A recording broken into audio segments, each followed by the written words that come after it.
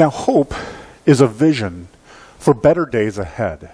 But hope doesn't just give us only a future vision. It also transforms us here in the now, here in the present. And at Advent, we are invited as the people of God into a journey of real and lasting hope, a hope that we find in Jesus Christ. The Advent season is a season where we stand right in the middle of two kind of different realities. Advent means the arrival. It means the coming. And as we enter into the Advent season, we are reminded that there was indeed an arrival, right? There was a coming that has already occurred, that has already happened, that being the birth of Jesus Christ, our Lord. But along with that, we as Christians, we stand kind of looking back to what has already happened. We also need to find ourselves looking forward to what will come, to what will happen in the future. See, there was this arrival that has already happened, the birth of our Savior. And then there's this next arrival that is coming, that will happen with the second coming of our Lord Jesus Christ. So here we sit in the present, in the here and now. Here we sit in the tension of the what has and the what will be. We live in the middle of that tension. We are a people who are filled with longing, filled with expectation of that which is to come. And at the same time, we look back in remembrance during this Advent season. And those two come together. Now, I remember back to my childhood, one particular Christmas with grand embarrassment personally.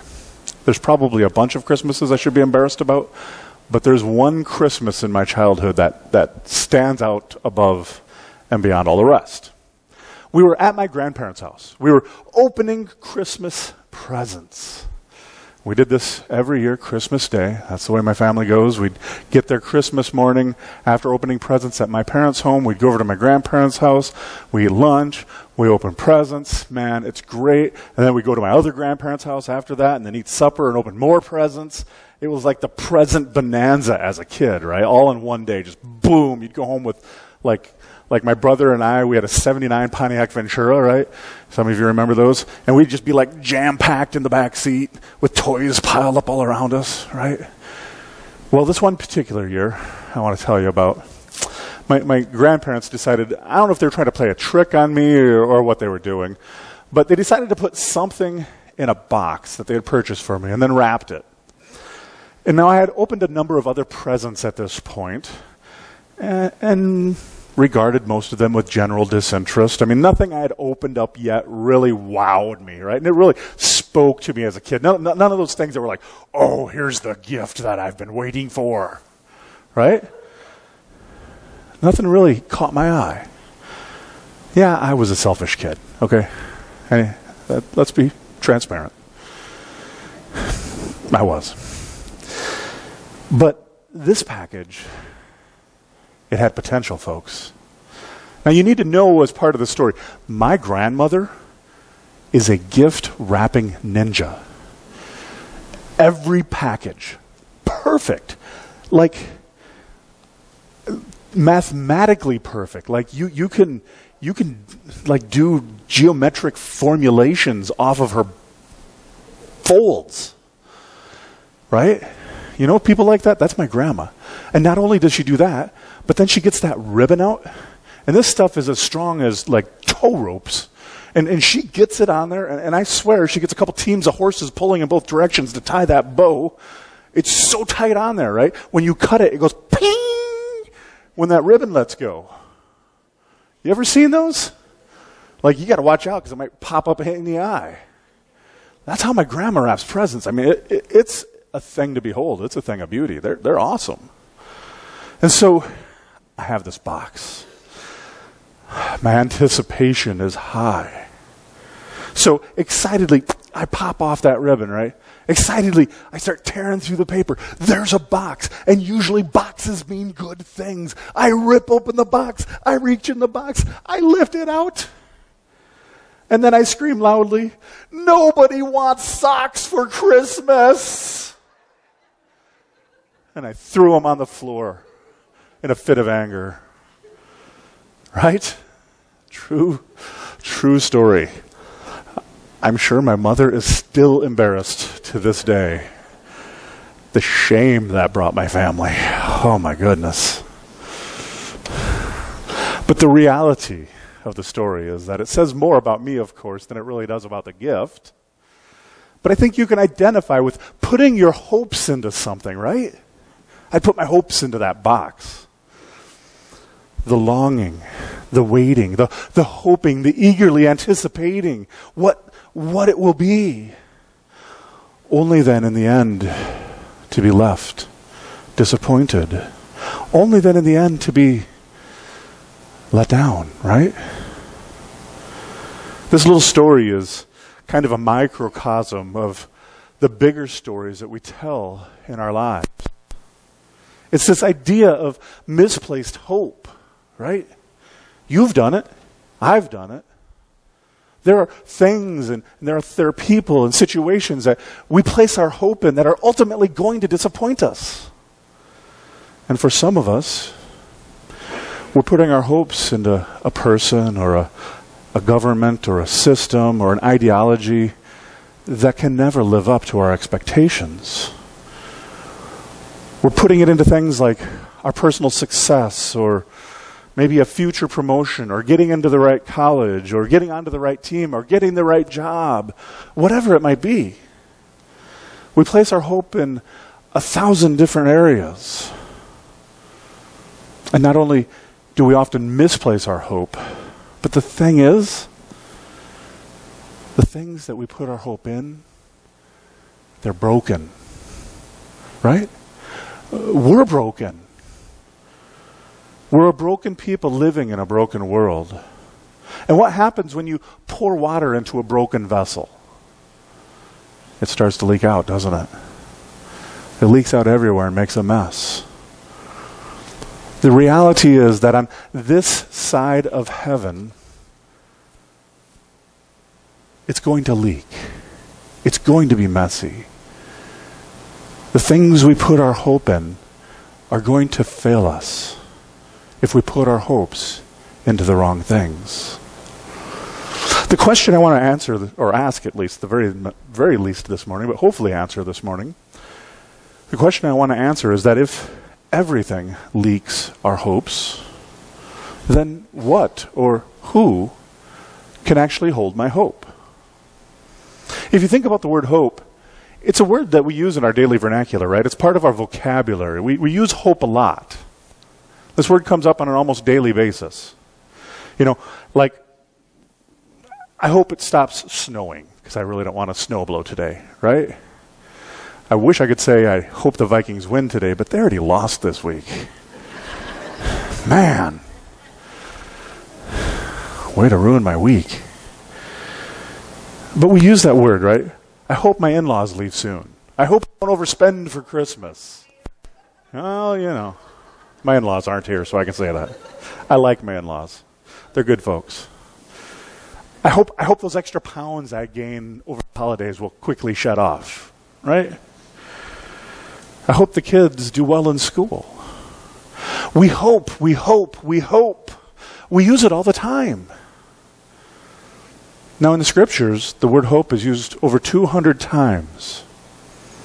And then as you begin to pull those references out and you begin to examine them and you begin to look at them in the New Testament and then throughout the whole Bible, you can summarize them as something kind of like this. Hope means a confident expectation in the future. It means to have a contagious enthusiasm for that which is to come. The idea of hope is that you're looking forward to a future with enthusiasm, with confidence, with expectation, and then within that, then within the biblical use of hope, that there will be a blessing in the end of it. So, scripturally speaking, hope is a very good thing. If we ask the question, if everything leaks, who or what then can I put my hope into? Well, I want to try to answer that question today by looking at a verse. And this comes from Romans 15. If you got a Bible, there's Pew Bibles. If you got a phone, Open up your Bible on your phone or your iPad or whatever you got. Feel free. We're going to be in Romans 15:13 for the rest of the day today. And as you're turning to Romans 15:13, let me set up the book of Romans for you. Let me give you a little background on the book of Romans. The Apostle Paul wrote the book of Romans, and this is his letter to the church in Rome. And it's basically considered his magnum opus. It's his crown jewel. It's his masterpiece as far as his writing goes. In the book of Romans, Paul outlines through chapters 1 through 11 this just beautiful bedrock of theology. And then he begins to talk to all of us at that point about being condemned before the Lord. But then within that, he talks about this good and gracious God who has made a way out of that condemnation for us. So it's a very appropriate thing for us on this day as we're going to celebrate communion in just a moment. It's a wonderful thing for us to dig in at this point and look at it. Within the stories of Romans, Paul talks about the promises that were given to Abraham. In chapter 5, he talks about justification. In chapter 6 and 7, he talks about sanctification. Those are fancy kind of seminary words. And then in chapter 8, he talks about glorification. And then he talks about God calling people to himself. And so he's just kind of laying out these beautiful truths of our salvation. And then in chapter 12, he kind of turns and he begins talking about how these truths aren't just some old dusty ideas that we can put up on a shelf, but that they're actually working themselves out in our day-to-day lives as we live out our faith. So chapter 12 is really an interesting point in the book of Romans if you haven't read it recently. And then he continues on in 13, 14, and 15 in kind of that same stream of thought. And then he closes, as we're going to see today. He doesn't close the book because he writes some more stuff after this, but this verse that we're going to look at today, chapter 13 in Romans 15, is kind of like a benediction of sorts, a closing prayer of sorts to all of the stuff that he's just said. And Paul is laying out all of these promises that God has given to the Jews and that God has given to the Gentiles. And he basically ends his letter here with verse 15, saying, "This is my prayer for you the church." In this case, the Roman church, but for the church universal. And it's like in this moment, Paul had just kind of penned through the power of the Holy Spirit just this unbelievable doctrine treatise. It's the good stuff. Romans is great reading. And so he laid out this compelling, rich theology of all of what God has done through us, or for us, through Christ. And then he talks about how these truths work themselves out in our daily lives. And then, like I said, it's almost as if then at this point, Paul's like, I've written all this great stuff. And then he sits down and he takes a few deep breaths and just kind of pens out this beautiful prayer that we're going to examine. In verse 13, Paul says this. He says, "May the God of hope fill you with all joy and peace in believing, so that by the power of the Holy Spirit you may abound in hope." Let's look at that first part. May the God of hope. Here's my point. If you walk away with nothing else today, walk away with this. Praise the Lord in this. That God is both the source of hope as well as the supplier of hope, right? God is the source and supplier of our hope. You see, Paul puts this right in there, gets it going right out of the gate. May the God of hope. Here he's declaring something that is the very essence and nature of God. God is not just the inspirer of hope, he authors hope. He doesn't just kind of randomly dole out some hope. Hope describes the essence of who God is. And it's not just that God is giving hope, but it's descriptive of his very nature, of his character. This is the God we serve. He is a God of hope. And the beautiful truth about this reality is that hope isn't based on some numbers, on some probabilities, but rather hope is based on the promises given to us by our God. Let me see if I can flesh that out for you a little bit. The hopes that you and I have in our day-to-day lives.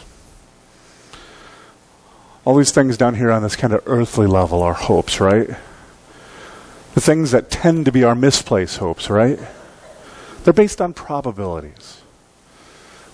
When I look at my retirement account, I look at it saying, well, I hope it grew. Right? When I look at my bank account, I look at it saying, well, I hope there's still money in it. Right? That's the kind of hope I'm talking about. Based on probability. Based on kind of a wish that that hope may or may not actually be true. Now, whether it's a person or a thing or a system or a spouse, whatever it is that you're banking on with probabilities, the reality is it's probably going to fail you at some point, right? That's the way that it works. We're a broken people living in a broken world. But with the God of hope, it's different, right? What promises of God has he never fulfilled? Not a one. He's failed. When you put your hope in God, you're putting your hope in his promises. You're banking on the promises that God himself has made. In the book of Titus, Paul says, and this is a God who cannot lie. When he promises to do these things, he will see to it that they are done. The promises that God has placed over your life, that God has spoken into your life through Scripture, those things can and will happen. His Son will return. You really are not condemned in Christ. You really are forgiven and cleansed if Jesus is your Lord and Savior. You really have been made new. You really have been reconciled with God, your Father in heaven. You really have been redeemed. You really will have a resurrected body on the other side of heaven. These are the promises of God. This will happen. This is not probability. This is the Word of God. Our hope is not based on probabilities, but on promises. Paul says, may the God of hope, may the one who authors it, may the one who has sourced it, may the origin of hope, may this God of hope, may he do something to fill you. I just love those words. He goes on. He says, may God fill you. May God, when you fill something, fill it to the top, overflowing. Right? This is the God of abundance, not the God of scarcity. Everything is his. There's no limitations.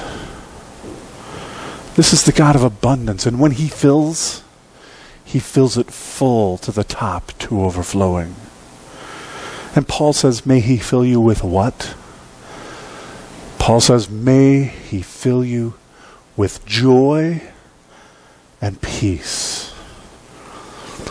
When Paul begins to talk here about joy, a beautiful thing, Paul uses the word joy more than any other New Testament author. He uses it 21 times, in fact.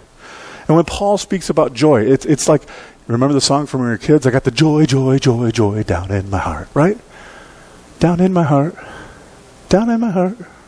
Anybody else want to sing with me? I'm not the only one who sang that, right? Okay. Paul talks about joy. He says this joy, this is a mark of a true Christian, right? Joy, peace, patience, understanding, kindness, and things like that, right? So what is Paul talking about when he talks about joy? Paul's talking about this inward satisfaction of the soul. He's not talking about having a bubbly personality. That's not what he's talking about. He's not talking about, that smiling, sugary, saccharine, sweet disposition. I mean, that's okay. It's not bad if that's you, but that's not what he's talking about. He's talking about an inward satisfaction of the soul that wells up with delight in knowing God. In knowing that you are God the Father's son or daughter. This joy, this inward satisfaction of the soul is different than the superficial realities that most of us deal with on a day-to-day basis. And so Paul is praying that the people of God would be filled with joy. And then also with peace, right? He says joy and peace. Peace is a little bit different than joy. Joy is that inward satisfaction of the soul. Peace, though, is this rest. Peace is contentment, right? Peace is an ease in your soul that comes through the work of the Holy Spirit. Joy relates to the delight, to the anticipation.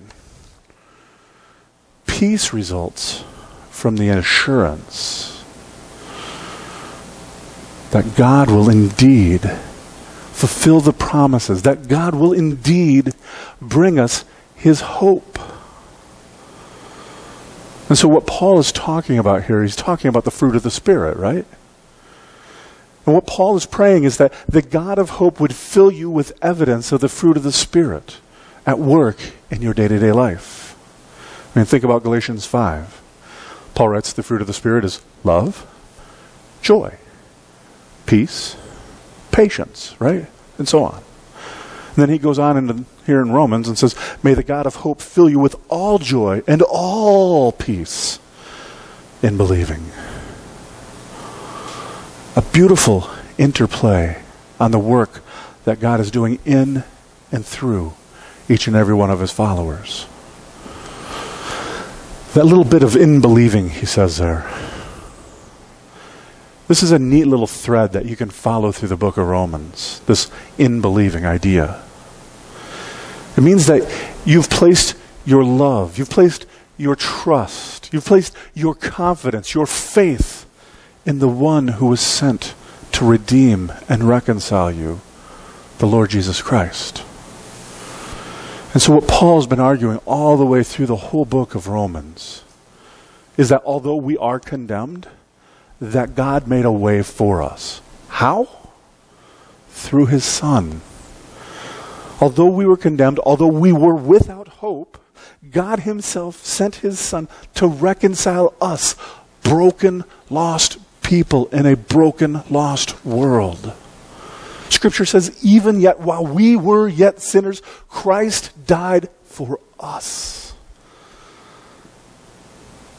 This phrase in believing is you and me putting our belief, our trust, our confidence, our hope in the one who came to save us, the one who reconciled us, the one who died in our place. Then the Apostle Paul goes on, and he says two words that you might not think to be significant, but they are. He says, so that. This is kind of a turn in his prayer, where Paul is going to turn and he's going to outline the why behind the what. Here he's going to say, this is why I want this for you. This is why, church, Paul says, I am praying for you,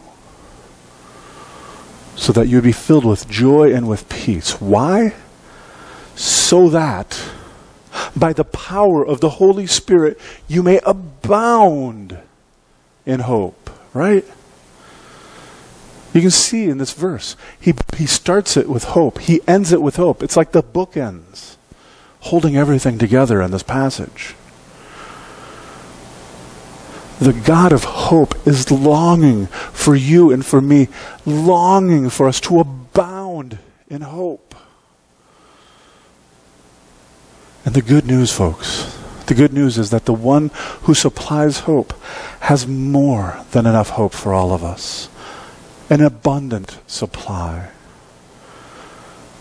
How good is that to hear on a morning where some of us come in maybe dragging a little bit? Where some of us maybe come in with the weight of the world on our shoulders, right? But the truth of the matter is there's not a single person here today who doesn't need to hear this. We all need to hear about the hope. Because who doesn't need hope? I need hope. We all need hope. There's not a one of us here who doesn't need hope.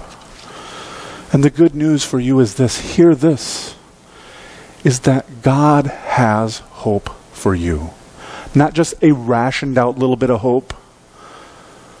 Not just, here's a little taste and I'll give you a little bit more tomorrow and maybe a little bit more just to kind of string you along just so you have barely enough hope to get by.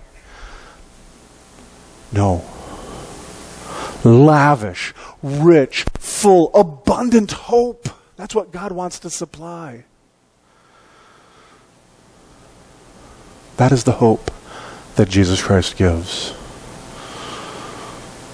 That is the hope the Apostle Paul prays for his church, for his people.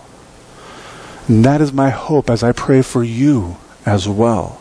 That God would give you the hope that would fill you with joy and with peace in your believing so that you too might abound in hope by the power of the Spirit. So here's my application for you for this for the next couple of weeks. The next couple of weeks are going to be busy. Right? It happens every year. It's not a surprise. The season comes and we get busy. The season is full of distractions. And if nothing else, you got the Hallmark Channel, like I talked about last week. If that can't distract you, there's other stuff. There's bowl games for football. The playoffs are almost here for football. Just football is distracting, period. Football? No, really. There's a lot of things going on, though, right? You've got parties. You've got gifts. You've got work. You've got events. You've got shopping. You've got travel. You got all kinds of stuff. And whatever it is, many, if not all of us, are going to be a little busy, right? Don't let that pull you away, though. Resist the temptation to coast spiritually, to get distracted in this season. Be intentional about getting into God's Word. Pick it up. Read your Bible. Get into God's Word. Pray. Be intentional about having a quiet time. It's easy to have all the Christmas music on, to watch all the Christmas videos, to watch Charlie Brown, which I love Charlie Brown's Christmas story, right? Love that story. It's easy to watch Frosty. It's easy to... We watched Rudolph the other night. And of course, you got to have Tom Hanks on the train. It wouldn't be Christmas. Right? Polar Express. But be intentional. Get out. Serve others. Be generous. Give to others. Get out in the community. Love others. If you don't know Jesus, now is a great time to start reading your Bible for the first time, maybe. Read the Christmas story for the first time, maybe. Read it for yourself. Then go on and read the book of John, maybe, right? See where God might lead you. And then second, this one might be even a little bit harder yet. I would challenge you to courageously identify some of the things that you've misplaced your hope in. Some of those things that even now that are broken, that you are putting your hope in. Some of those things, some of those places, some of those people. Realizing all vessels leak. Everything is broken. Everything that isn't Jesus Christ is, can, and will fail at some point. They can't deliver. Name them for what they are. False hope. Be honest about it. What have you been putting your hope in? Maybe even go so far as to share that with somebody else in your life. Somebody you trust. Say, boy, I've been putting my hope into this, but that's not where my hope should be. That hope doesn't come from the promises of God.